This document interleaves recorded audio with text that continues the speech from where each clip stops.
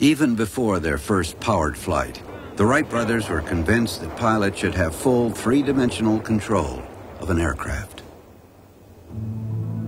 They used elevators to control lift, rudders to turn, and they invented wing warping, a system of cables that enabled pilots to twist the plane's wings to roll or bank.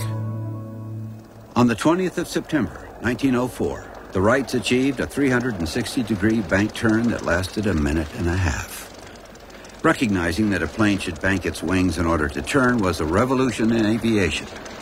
Wing warping had made possible the first aerobatic-type maneuver in history. European inventors liked what they saw. They rushed to copy the Wright brothers' design, but they drew the line at wing warping. They believed airplanes shouldn't roll at all. It was much too dangerous. As a result, their planes could fly safely only in the absence of wind. But one French inventor agreed with the Wright brothers. Louis Blériot gave up a successful automobile business to build and fly airplanes. He'd already experimented with ways to control lift and direction.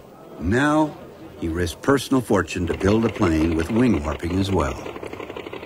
In 1909, less than a year after Wilbur Wright first demonstrated wing warping in France, Louis Blériot reserved a place for himself in aviation history. The event which really made aviation headline news and brought it into the consciousness of people all over the world was Louis Blériot's flight across the Channel. The flight itself was of little importance because he only flew for approximately half an hour, but for the first time someone had flown across a sea, and especially a border. And a country that had always felt protected by the seas could now, all of a sudden, be invaded by airplanes. It was an extraordinary idea. Within weeks of the Channel crossing, the French city of Reims staged the world's first major aviation exhibition. More than 300,000 spectators gathered to witness for themselves this phenomena of flight. Prizes totaling 200,000 francs were offered to pilots who excelled in speed, altitude, and endurance. The speed contest pitted Louis Blériot against American aviation pioneer Glenn Curtiss. Curtiss's plane had hinged panels between the wings, the forerunners of today's ailerons.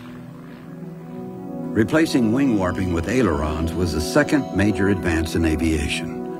It made possible the construction of airplanes with stronger, more rigid wings, airplanes that could fly faster, further, and with greater precision.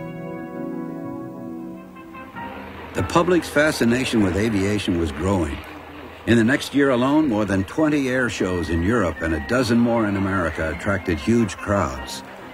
Pilots were becoming more confident in their flying machines and in their ability to keep them under control.